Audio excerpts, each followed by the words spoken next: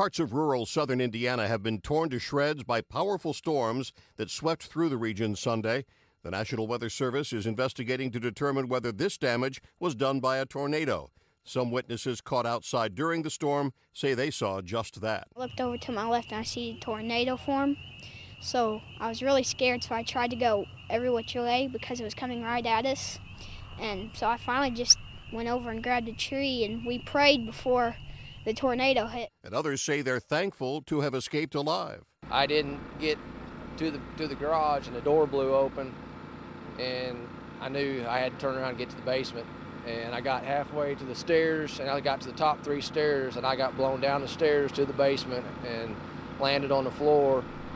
And then all the debris started hitting me. I tried to cover my face, and I got hit in the back of the head. Officials say about 19 houses were damaged in the storm, and another 3 were destroyed. One tornado already has been confirmed in northeast Indiana. John Belmont, The Associated Press.